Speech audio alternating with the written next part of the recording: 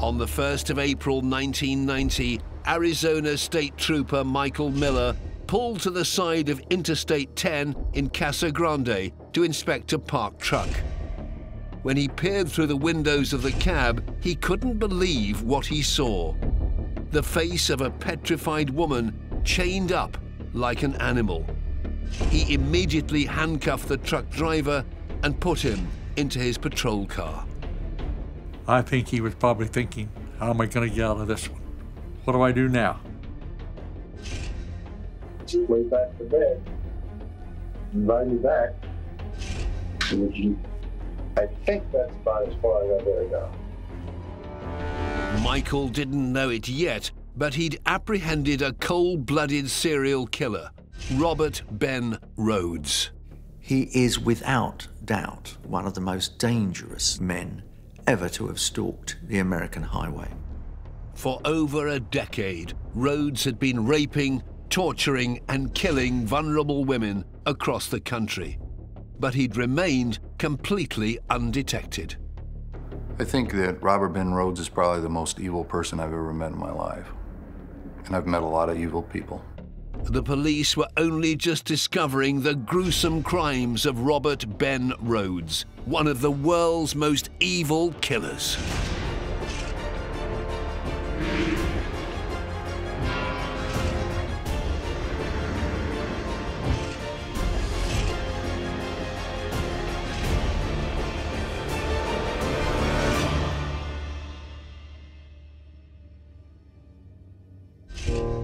When 66-year-old Robert Ben Rhoades pleaded guilty to the murders of Douglas Iskowski and Patricia Walsh in March 2012, it took his official tally of victims to 3.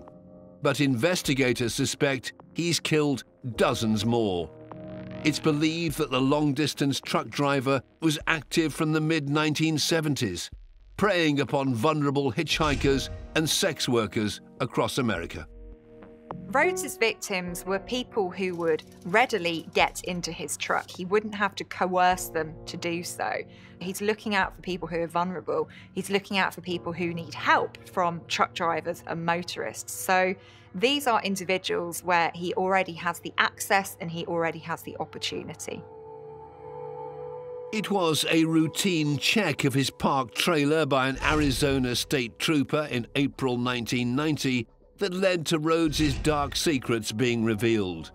The truck driver's horrific crimes may have been discovered accidentally, but it would take the ingenuity of 3 detectives across 2 states to help bring the serial killer to justice. Detective Michael Sheely first heard the name Robert Ben Rhoades while investigating a murder in Illinois. He'd been a truck driver for a long time, and gave him a great deal of opportunity to find victims at local truck stops along the interstate, hitchhikers, which we know were victims. So he had a great deal of opportunity for such a predator as he was, and that's exactly the words that he is. He was a predator. FBI Special Agent Bob Lee worked with Michael to find out more about Rhoades. He not only kidnapped women, but he kept them and tortured them for as much as 2 or 3 weeks at a time. And that made him a special kind of evil as I saw him. A decade after Rhoades had been imprisoned for murder in Illinois, Texas Ranger Brooks Long uncovered 2 more victims of Rhoades. I would say that he had the ability to be Dr. Jekyll and Mr. Hyde. He was able to coerce people to trust him and gain confidence in his good old boy laid-back attitude. But once he had their trust and their guard was down, then you saw the real Robert Ben Rhoades come into play. The story of this transient killer begins in November 1945. Robert Rhoades was born in Council Bluffs, Iowa. He was mostly raised by his mother, as his military father, Ben, spent a lot of time overseas. So there are periods of time when Rhoades' father is away from the family home, and I think there's a sense in which He perhaps misses him. There's a sense in which that the family feels incomplete, and there's a longing for an attachment to his father. But when his father returns, he's quite brutal. He's quite violent towards him. So I think he did feel this conflict about his relationship with his father all the time. It was a relationship that soured further when Rhoades was a teenager. When Rhoades was 16, his father was convicted for sexually assaulting a 12-year-old girl. So his father was essentially an abuser. And this behaviour was a reflection of a misogynistic value system that he had, that women and girls were there to be used and abused, that they served a function for men. And I think that was something that would have cemented itself in Rhoades' mind. Ben was an army veteran and a firefighter. Could hardly be a more upright member of the community. So imagine the shame that would have fallen upon him for his arrest for sexually lascivious behaviour. I think another important thing when we look at his father's conviction is his father's response to it. So he takes his own life shortly after he's convicted of this crime. And in this case, suicide is the ultimate act of control. It's the ultimate way of saying, I'm not going to take responsibility for my own actions. I'm going to decide to opt out of this whole thing altogether. Was it that made the change to Rhoades' character? Was it that flicked the switch? Rhoades was a college dropout who'd also failed in becoming a police officer. He went through numerous jobs and 2 failed marriages, never seeming to settle. By the late 1970s, though, he'd found the job that would define his murderous career. Eventually, Rhoades finds a job that suits him down to the ground, and that's the job of a long-haul truck driver.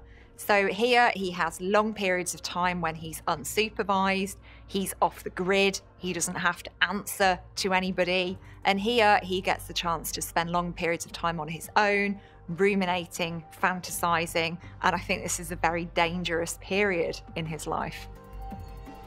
At the age of 41, Rhoades married his 3rd wife, Deborah. But his sexual perversions would eventually lead to their separation. Their relationship, she was disillusioned when the marriage went on because Rhoades wanted to go to a swinger club here in Houston. That was something that she didn't want to do, but he kept pushing the envelope and pushing the envelope. Rather than just accepting that and saying, okay, that's fine, he pointed to her and said, well, clearly there's a problem with you. You need to loosen up. So this is showing me that his relationships, if you'd call them that, with women, they weren't based on mutuality or respect or love or affection. They were simply a way of him getting what he wanted. Deborah admitted subsequently how badly she'd been abused by Rhoades, the man who thought nothing of handcuffing her to the bed or raping her so badly that she feared for her life. But it's undoubtedly true that that form of sexual abuse was the signature that was to develop throughout Rhoades' crimes. Rhoades had an uncontrollable sexual appetite. Working as a long-distance truck driver presented him with the perfect opportunity to act out his aggressive sexual perversions on strangers he would meet along the road, with or without their consent. I think it's important to emphasise here the term consent, because there are people who will consensually engage in this kind of behaviour. But when it came to Rhoades, he didn't care whether people consented to it or not. He wanted to do this, and whether or not people were happy with that was just completely disregarded. In February 1990, a distressed young woman flagged down passing motorists. She claimed she'd been abducted by a truck driver and kept hostage for 2 weeks. She was subject to torture, sexual assault and rape, and she actually had a leash round her neck when she was found by passing motorists. So this was a victim of Rhoades. This was somebody who had luckily managed to escape with her life. The police drove the young woman across Houston, looking for Rhoades' truck. And they immediately started searching for it, and they found it, but when they brought Rhoades out to the car for her to look at him, she just looked down, would not identify him, said, "That's not him." It was an opportunity to stop Rhoades that sadly wasn't taken. Later that day, after they let him go, she told them that that was him, but she was too afraid to identify him, even though there were two police officers by her side. She had been completely terrorized and traumatized during the 2-week ordeal. Rhoades is such a terrifying man that he puts literally the fear of God into this young woman. Now that must have even further confirmed Rhoades' absolute sense of invulnerability. It must have even further inflated his already overinflated ego. A chance to put Rhoades safely behind bars had been missed. For now, he remained free to stalk the highways. By the spring of 1990, the 44-year-old had been living as a sexual predator and a murderer for over a decade, but nobody had any idea. His veneer of lies was about to come crashing down. On the 1st of April 1990, a state trooper named Michael Miller spied a truck on Interstate 10 in Casa Grande, Arizona. I observed a truck parked on the side of the road with his emergency lights on, but he had no triangles out. So I went up alongside of the truck, I pulled behind the truck, had my lights activated to go up and check on the driver of the truck and see what his situation was. Armed with a flashlight, Michael took a look through the windows of the truck. I saw some lights in the back of in the sleeper berth and peered in the window of the driver's side of the truck. And I shone my flashlight in. I heard a woman started screaming. And what I saw was a woman that looked like she had a horse bit in her mouth. Shocked to see a woman with a metal restraint strapped to her mouth, Michael was even more surprised when a man appeared out of the darkness of the cab. The driver came sliding out of the sleeper berth and then came on down to the pavement and put his hands up against the side of the truck. And he said, "That's okay, officer, everything's fine. We are consenting adults." And I still heard screaming coming from inside the truck. And he said, "I've got a gun in my rear pocket." And I patted him down, felt it, took it out, put it in my pocket, and then handcuffed him, took him back to my patrol car. I think he was probably thinking, how am I going to get out of this one? What do I do now? With the man seemingly restrained, Michael headed back to the truck. And when I got back up there and looked inside, I saw a completely naked female. And I took a blanket that was there and covered her up. Told her that she was okay, that the police were taking care of it, and the driver would not bother her anymore. But had Michael waited a minute more, the man in his car, Robert Ben Rhoades, would have been free.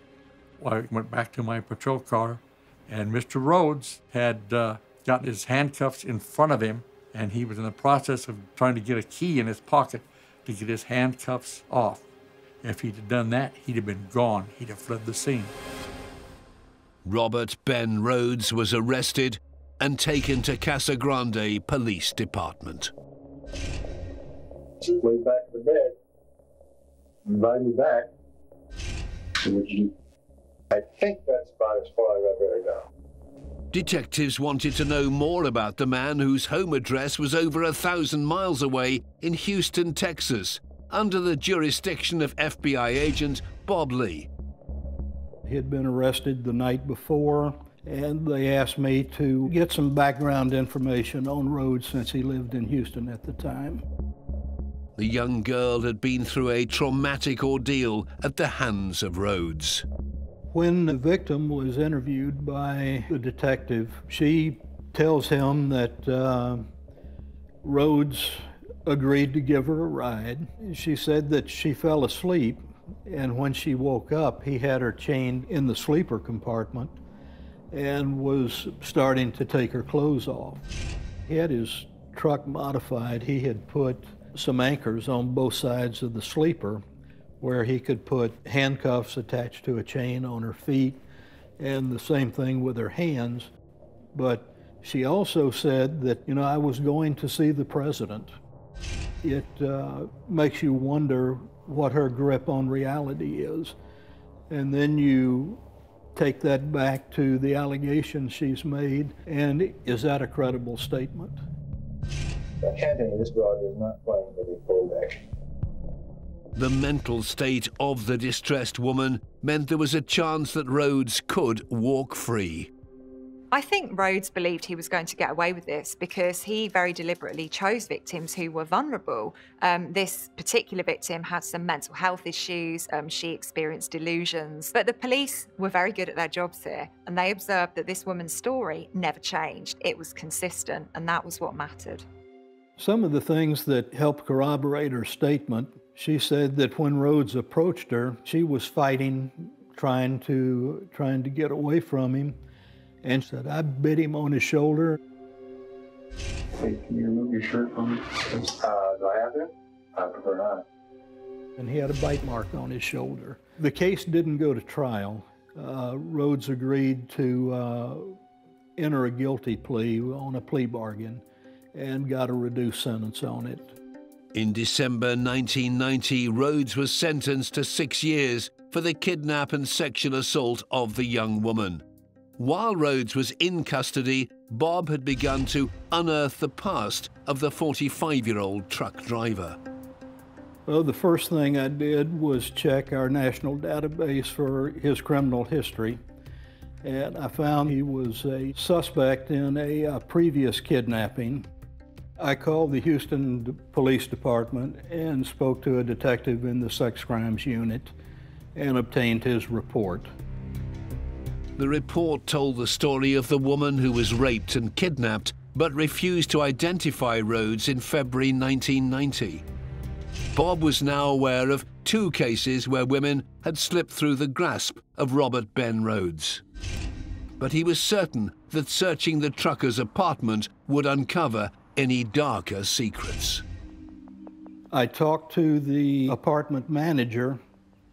After she saw in the paper that he'd been arrested, she went up to his apartment to take a look and told me that she saw women's garments all over the apartment.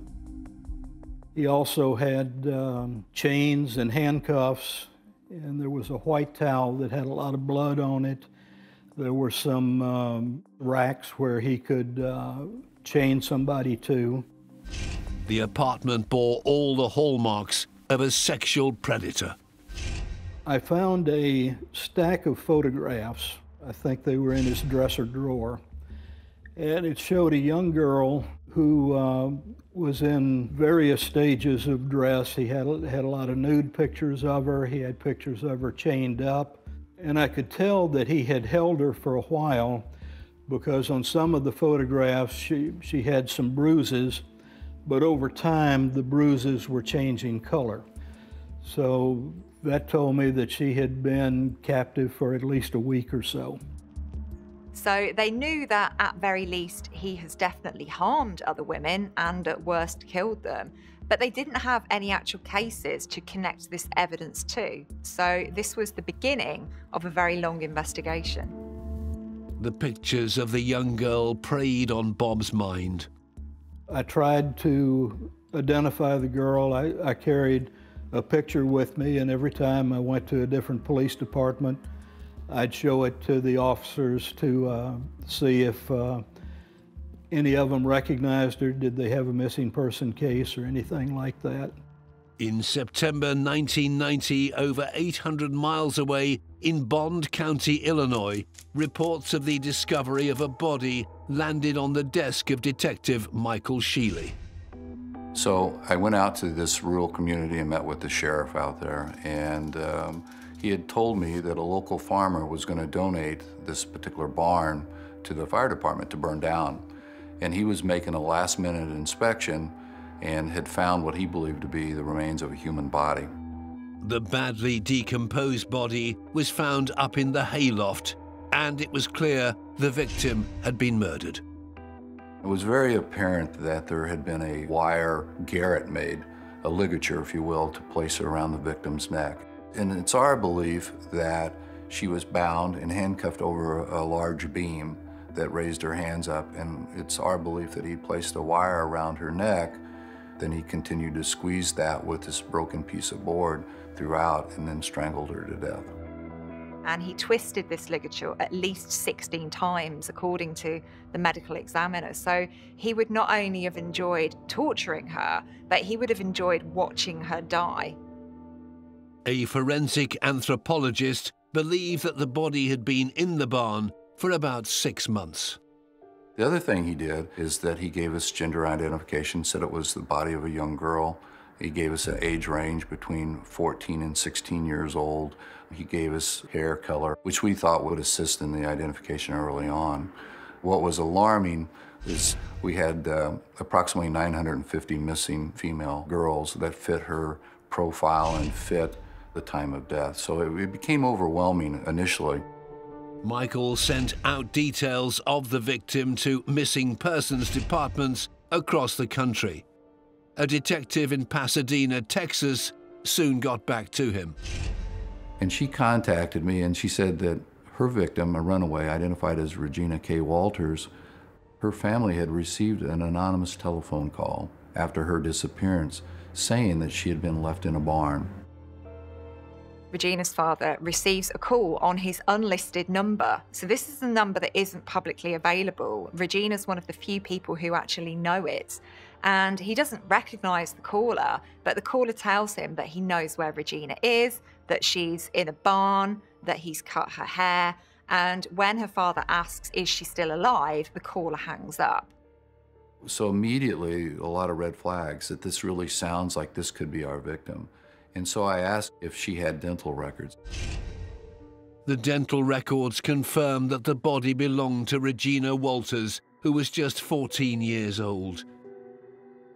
Detectives could finally put a name to the face on the shocking photographs that had been found in Rhoades' apartment.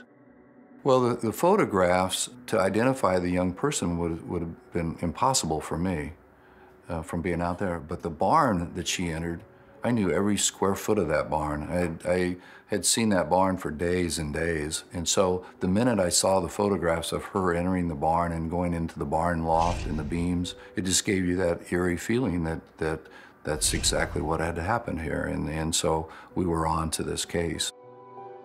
2 photos of Regina in particular were difficult to look at. He had chronologically photographed her. The most telling for us was how he had taken photographs and staged her death, and had staged them during the course right before he'd killed her. And looking in her eyes and looking at her face, you can tell that she's terrified. And at that point, she's just minutes from being killed. When you see a photograph like that, you have to control your emotions. It's a piece of evidence that you're looking at. You have to realize what your goal is. Your goal is to take this piece of evidence, tie it to someone, and be able to put that person in jail. The story of how Regina Walters ended up in the truck of Robert Ben Rhoades is a tragic one. Regina had a boyfriend, Ricky Jones, and she and Ricky decided to run away one day. They were out on the highway hitchhiking, and Rhoades stopped his truck and picked him up and took off with her, and that's the last that she was seen. She's just really a beautiful, young, almost just totally normal 14-year-old girl with just a little rebellion streak. Unfortunately, she made the wrong decision. Rhoades kept Regina prisoner in the makeshift torture chamber of his truck for 2 weeks. It's widely believed that he disposed of her 18-year-old boyfriend, Ricky, almost immediately. He was never seen again. She was the prize, and the boyfriend was just surplus to requirements. While the investigation into Regina's murder continued, Rhoades remained in prison for kidnap and sexual assault. But by early 1992, he was due out on parole. So the clock was ticking for us to make a case against Rhoades. Detectives in Texas and Illinois had been working together to build the case against Rhoades. If they didn't charge him soon, the dangerous killer would be released.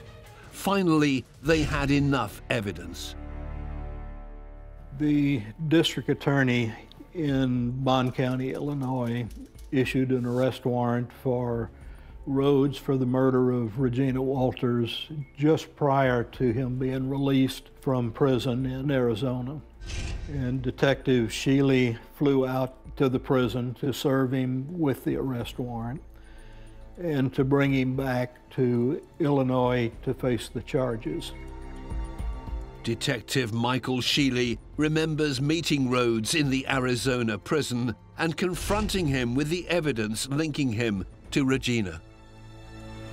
He was cold, he was calculated. He didn't have any trouble looking you square in the eye and saying he's not involved. We provided him with the arrest warrant for murder. There was still no reaction, nothing at all. And so I had a 8x10 photograph of Regina, and I put it on the table in front of him, turned it around, and I said, "This is your victim." And that was the first time any emotion out of him. But it wasn't an emotion of sorrow or an emotion of something that he had done. He was angry. And he got up and said that the interview was over. He wouldn't speak to us any longer. At a court hearing on the 11th of September 1992, Rhoades agreed to a plea bargain. He admitted to murdering Regina Walters so he wouldn't have to face the death penalty.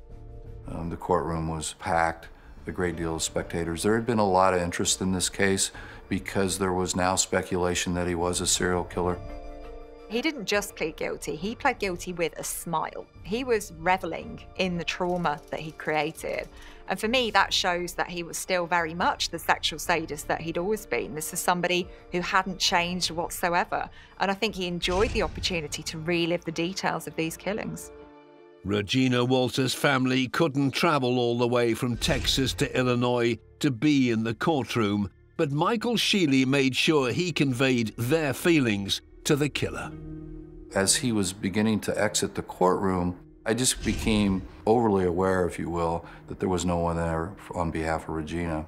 And so I mentioned to him in a very small, faint voice as he began to pass me that it was certainly my pleasure that I was going to get to send him into prison for the rest of his life. And he was really upset at that comment and told me to get f***ed. And so maybe not as professional as I should have been, I returned and told him where he was going. I was hoping that that was going to happen to him. So that was my last real conversation with Robert Ben Rhoades. And looking back at it, I'm kind of glad that that's what I told him. With Rhoades behind bars, investigations continued into possible victims of the killer. There were many missing persons who fitted his MO. Rhoades would target his victims, generally people that either had mental deficiencies or heavy drug users that he picked up hitchhiking. He referred to them as lot lizards. These are, as he described, women that hang around truck stops to take care of the truckers or to swap sex for rides somewhere. He is so itinerant. He literally crosses state line after state line after state line all over the United States. They aren't to know it, but when they climb into the cab of Rhoades' truck, their lives are to change forever.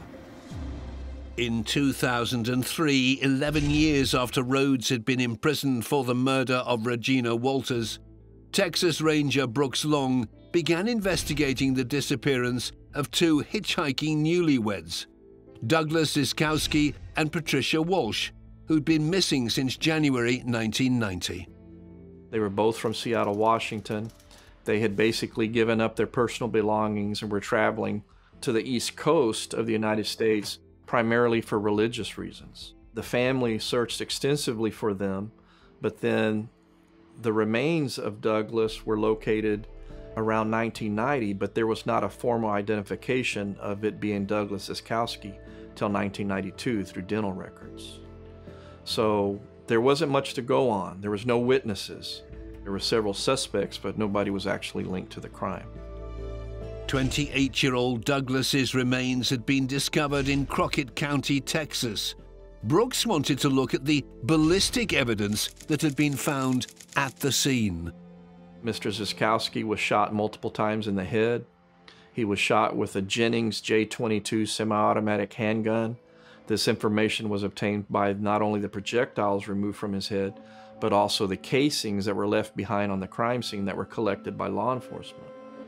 So what was unique about the ballistic information was that the ammunition used in the murder of Mr. Ziskowski was very rare. This Tarson-branded ammunition had a noticeable T on the casings. This fact had initially ruled Rhoades out as the potential killer. The reason he was eliminated at that time was simply because the ammunition that was seized from Robert Ben Rhoades was marketed under the name of Armscor.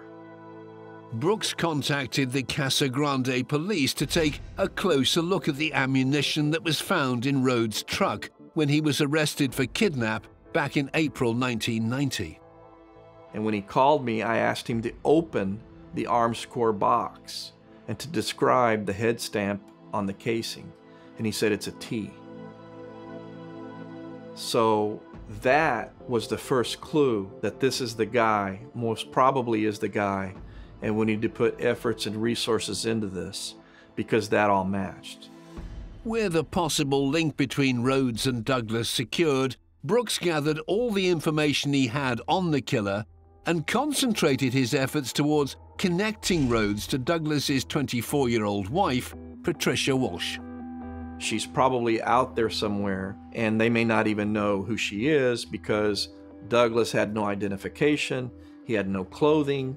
Regina K. Walters didn't have any identification. She didn't have any clothing.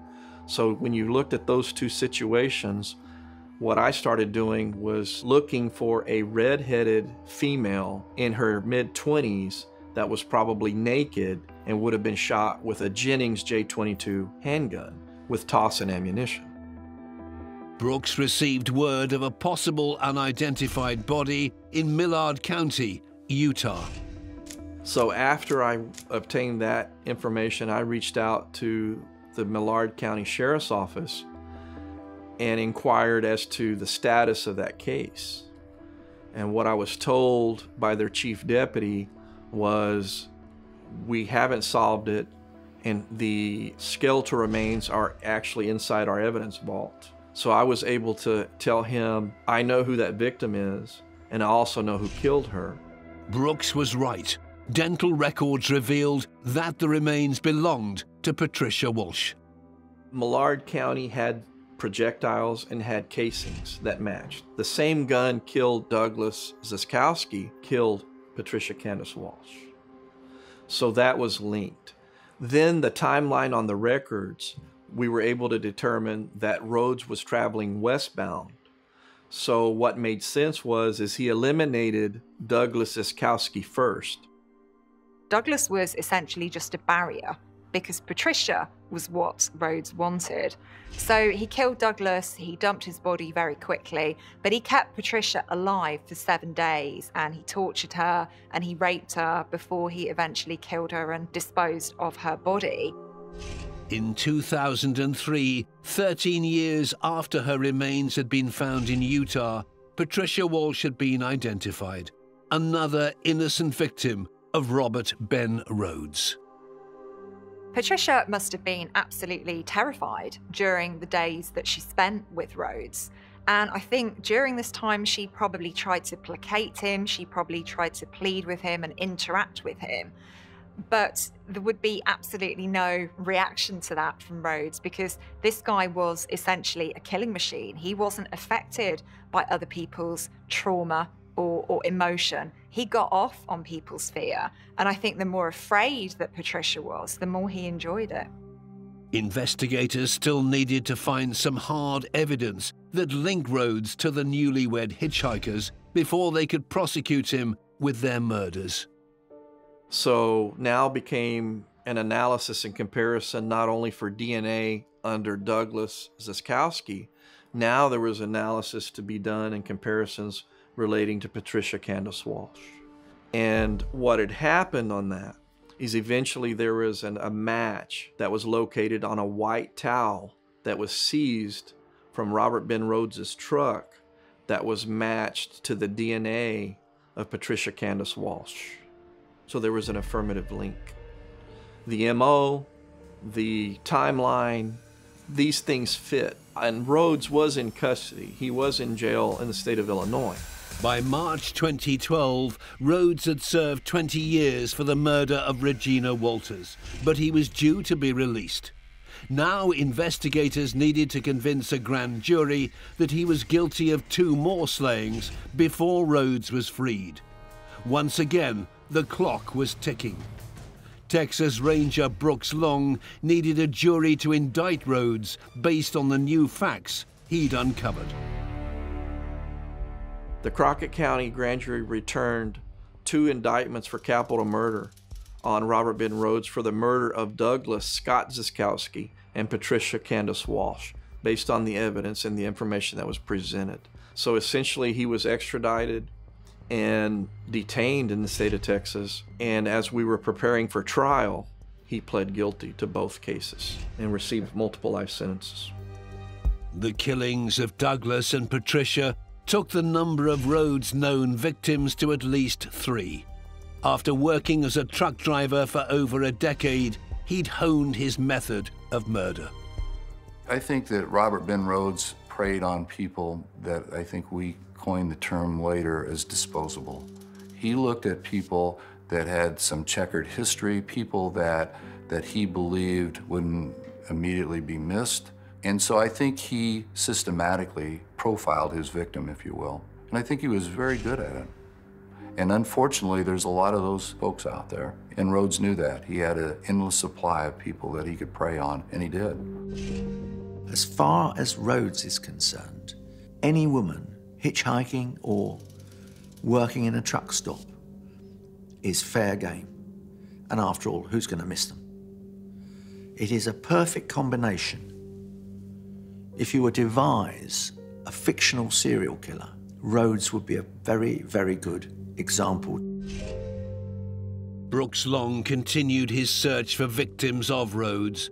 There was one obvious person to start with: Ricky Jones, the 18-year-old boyfriend of Regina Walters.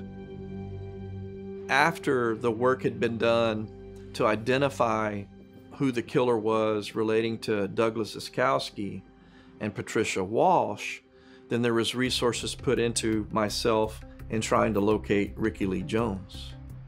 Because as I reviewed the file and reached out to officers and witnesses in that case, it was obvious that he had never been located. His remains had never been found. Ricky had been missing since early 1990. Evidence found in Rhoades' truck when he was arrested in Arizona just weeks after that suggested that he could be the killer. During the course of the search that was done by the FBI, there was a notebook that was found, a very, very alarming notebook where Rhoades had kept information. In that information, in that notebook, was phone numbers and family names. There was even a notation with a drawing of a knife with appeared to be like blood drops, and it said, "Ricky's dead. Ricky Jones is dead." Brooks sent out information to police departments. He was desperate to locate Ricky. We didn't get anything back from these agencies. But as I, on my own, started searching unsolved homicides and looking at various databases online, I essentially came across a young white male's remains that were found in Mississippi. I then reached out to law enforcement, and it was unfortunate because we were able to obtain some teeth from the remains in Mississippi, and we were able to obtain samples, biological samples from Ricky Lee Jones' biological mother. and those were compared and they were matched. So we knew that we'd located Ricky Lee Jones. The bad part about that was that the remains could not all be located. So Robert Ben Rhoades has never stood trial for the abduction and murder of Ricky Lee Jones, simply because there was a lack of evidence. Despite not being able to link Rhoades to the crime, it is widely believed that he did kill the 18-year-old before murdering Ricky's girlfriend, Regina Walters. Investigators believe Rhoades is responsible for the deaths of many more innocent people. This is a case that is unresolved. It's a case that's incomplete. There are going to be many, many families across America missing relatives who've been murdered by this individual, and they deserve justice. I think during the course of the investigation, initially, we believed that it was probably in the neighborhood of probably 10 to 15. But as the investigation grew and the FBI spent a lot of time with it, the behavioral science unit spent a great deal of time and effort, and they had actually linked him up to approximately 45 homicides throughout the United States that not only fit his profile, but fit his timeline as well as a truck driver. I don't think there's any doubt that there's other victims and there's other crimes that can be linked to Robert Ben Rhoades. I think that science and the ability to link potential suspects through DNA are somewhat limited in this case because of his MO and what he would do with those victims. But as other agencies become aware of Robert Ben Rhoades, hopefully some of this information will get back to the right investigator or officer or even family member that might be able to listen and say, hey, why don't you look at this guy? Whatever the true number of victims, there could have been many more had it not been for a chance encounter on the side of the I-10 in Casa Grande, Arizona in April 1990. The most striking moment in the case is that wonderful Arizona Highway Patrol officer coming upon this rig with its hazard lights flashing, climbing up, looking through the window, and seeing a young woman trapped in the car who starts screaming. That was the moment in which finally Rhoades' extraordinary run of killing came to an end. And had that officer not gone to check on that truck, he could well be killing people right now. I had a phone call from her many, many, many years ago. She thanked me for saving her life. I said, well, hey, I'm just doing my job. You enjoy your life and have a good one. I'm glad you have a life to have. Robert Ben Rhoades remains safely behind bars at the Minard Correctional Center in Illinois. He will never be released from prison. I think that Robert Ben Rhoades is probably the most evil person I've ever met in my life. And I've met a lot of evil people. I hesitate and always have hesitated to use the word monster, but Rhoades certainly deserves to be called a monster. And I dealt with many murderers, but of all of those, the one that stands out as far as the lack of emotion, the lack of remorse, he wins the prize by far. There is no feeling to this man. There is no inkling of remorse. There's no inkling of anything. The only regret he has is that he got caught. Robert Ben Rhoades is a cold-blooded sexual predator who preyed upon vulnerable women for his own self-gratification. He would chain his victims in his truck and torture them before disposing of their lifeless bodies in the most callous manner. Only Rhoades knows exactly how many people he has killed, and his reluctance to give closure to the loved ones of his victims undoubtedly makes him one of the world's most evil killers.